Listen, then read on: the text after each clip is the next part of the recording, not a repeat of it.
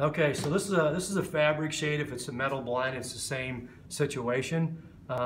Here is kind of a 5-sided attachment piece, if you will, that goes into the back side. This is the box, of course, where the hole in the glass is. So it's important when you snap this into this. This is the key area here. These have to engage.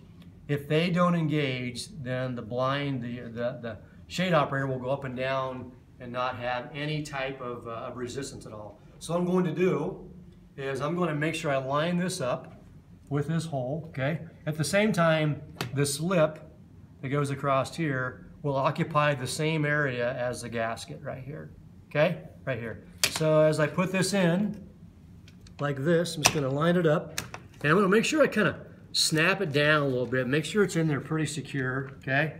And then take my hand and go all the way across here to snap the metal lip into the metal frame of the DGP, okay?